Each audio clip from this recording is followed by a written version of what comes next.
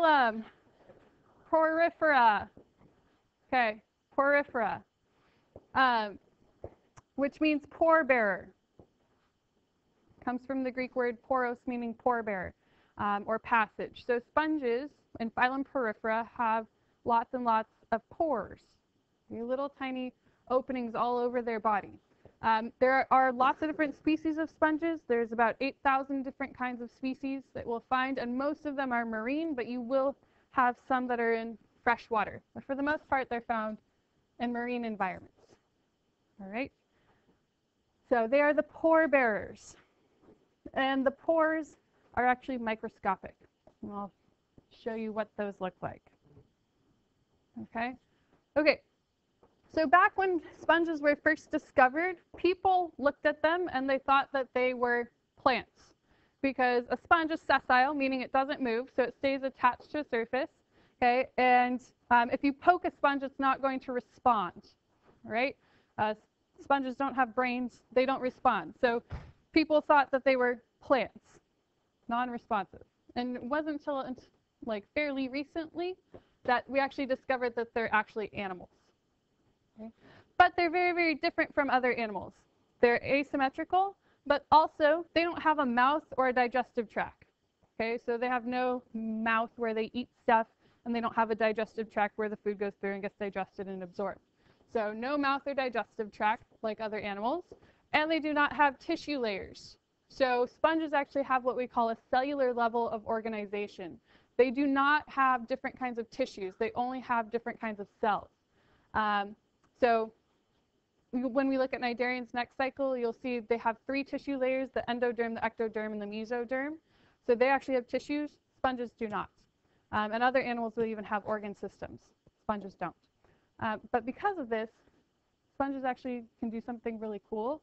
They can do like an extreme form of fragmentation.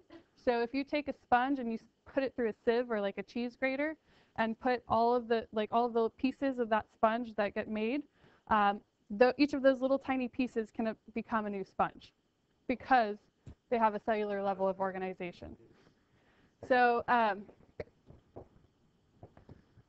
all right, so sponges don't have tissues or even systems to carry out the essential functions that we talked about the last time I saw you.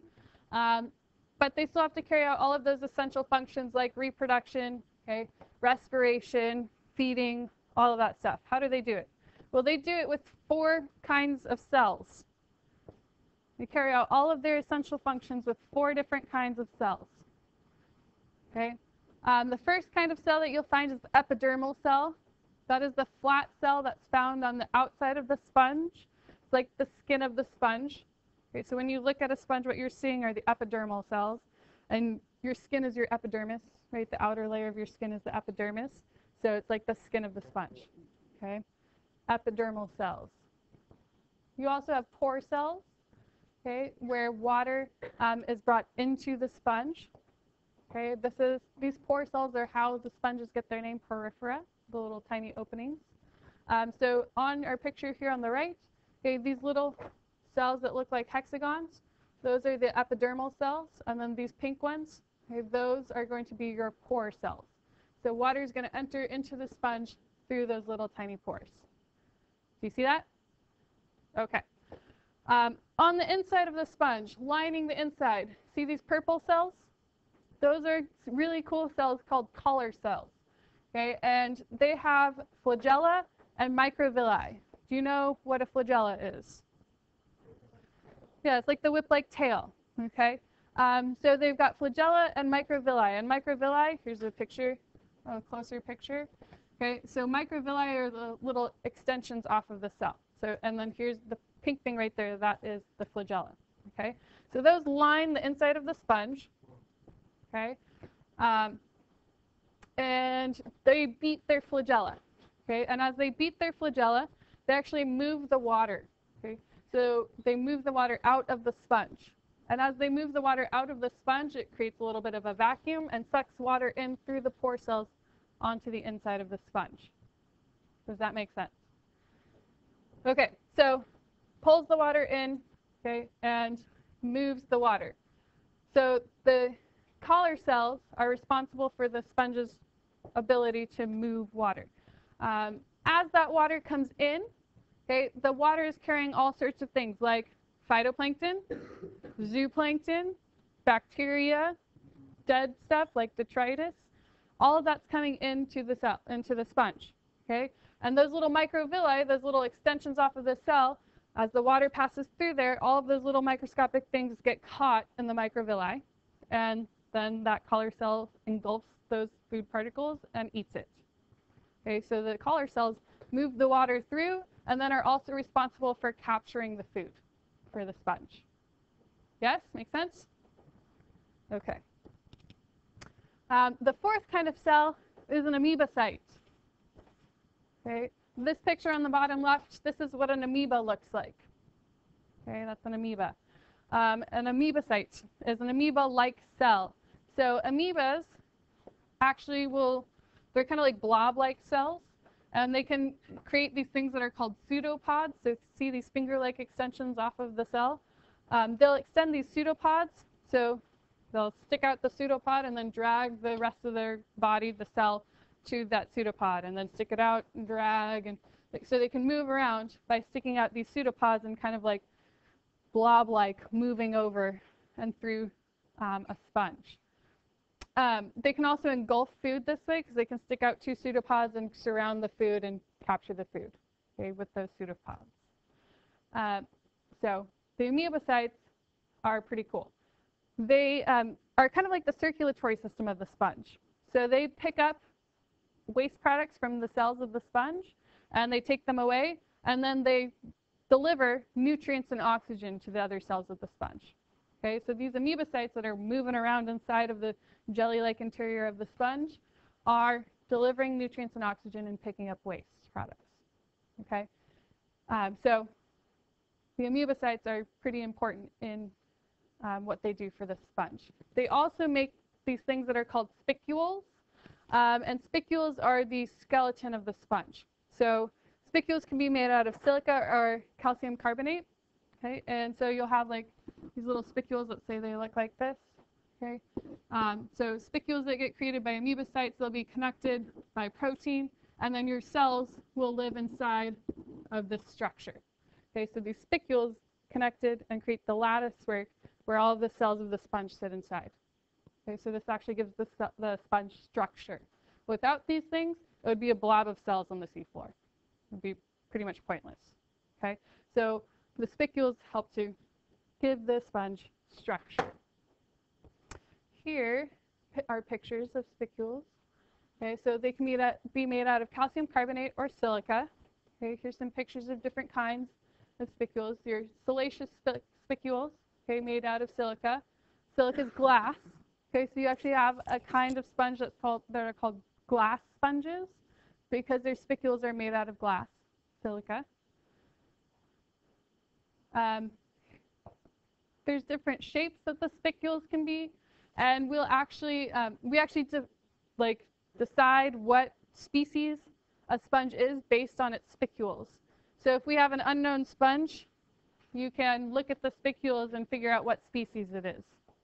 Okay, that's what we look at. By the way, do we still use sponges to make like? Okay, so the sponge that I have that you're passing around, okay, what's left of that sponge, Davis, is just the skeleton. Okay, and that's actually made out of spongin, that sponge right there. And so some sponges, their skeleton is made entirely of a protein called spongin. Okay, this would be what it would look like under the microscope. And so it's made out of spongin. So that is just simply the spongin skeleton that's being passed around. Okay, and when you get a sea sponge, if you bring it up from the sea floor, they set it out, let it dry out, and all the cells die, and then they rinse out the cells, and you're left with the skeleton, which is what people use in the bathtub. Okay, so that's just simply the skeleton of the sponge. Okay, so that's the skeleton. So water flows in. Okay, so the collar cells bring the water in through the pore cells, and then the water exits out through the opening at the top of the sponge, which is called the osculum. Okay, it's the large opening at the top. A sponge will either have just one large osculum at the top, or depending on the species of sponge, they can have more than one. Okay? So, but that's what they look like. So after the food gets brought into the sponge by the collar cells and gets captured by the collar cells, it gets engulfed by the collar cells. Okay? And then that food has two paths that it can take after that. So the collar cells themselves can eat the food and then digest the food and use it themselves, okay, for their own energy to keep on pumping water. Or after it engulfs the food, it can hand it off to an amoebocyte, and the amoebocyte will digest it and then take the nutrients to another cell in the sponge's body.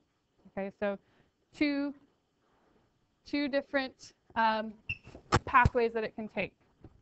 Okay, but basically the point of this is that all of the digestion that happens inside of a sponge is going to be intracellular, okay, meaning inside of the cell, okay? Inside of a cell. It is. It's okay. So intracellular, inside of a cell. And notice again, no mouth, right, and no digestive tract. It's all going to just happen inside of cells.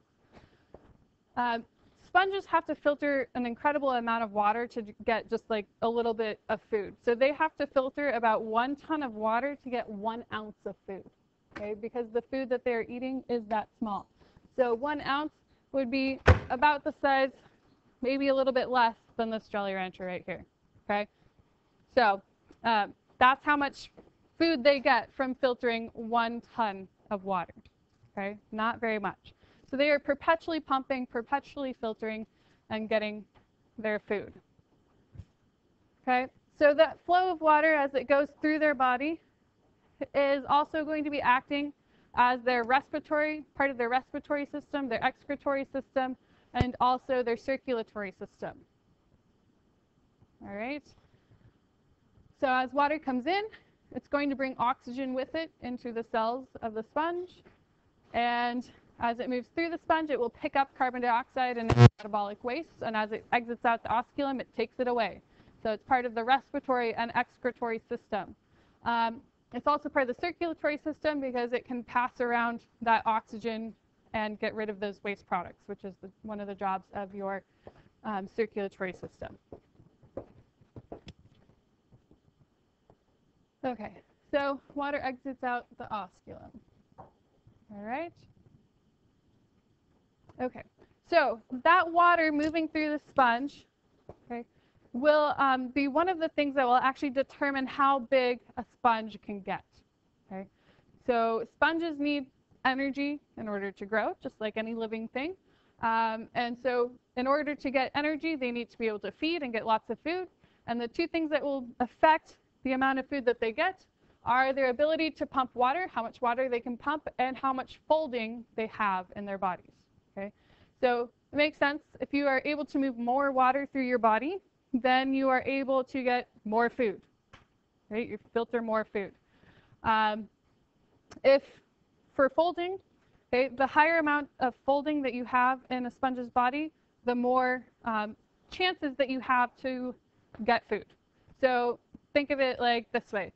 Let's say that I'm wearing a vest that has $100 bills attached to it. Okay?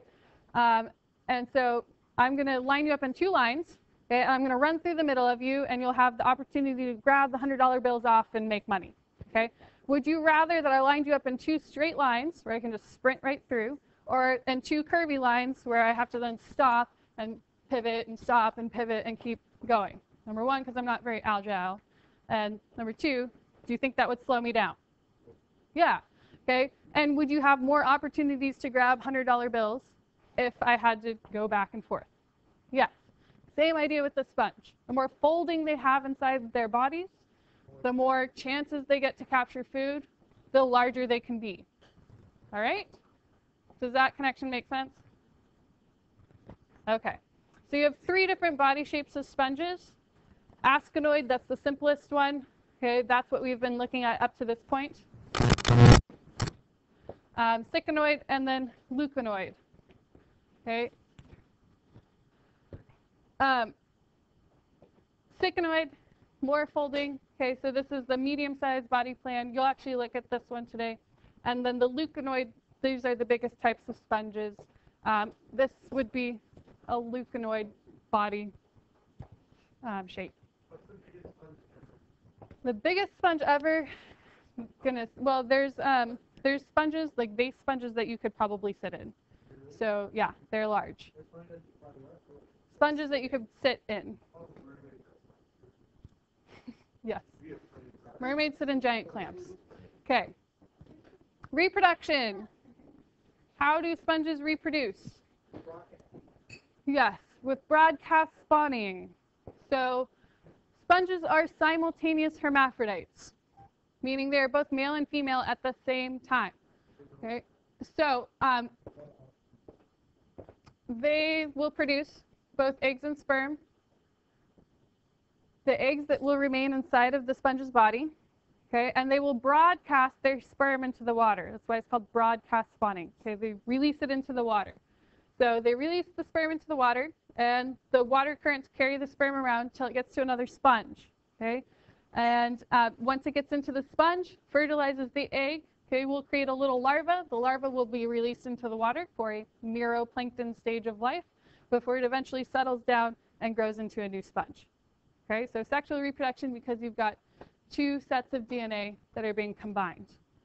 All right. So we'll talk about broadcast spawning a lot. There's lots of different kinds of animals in the ocean that will use the broadcast spawning method. Asexual reproduction. Okay, sponges can do budding. So they can grow the little mini-me off their side and it can drop off and become a new sponge.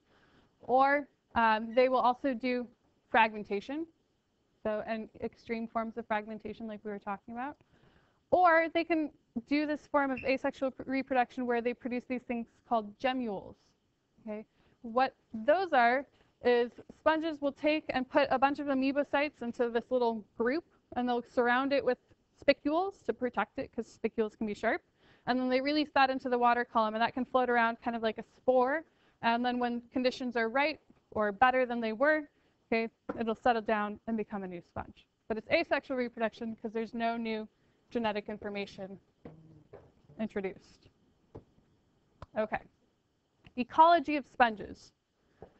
So what do? Well, sponges live in dark places, so a lot of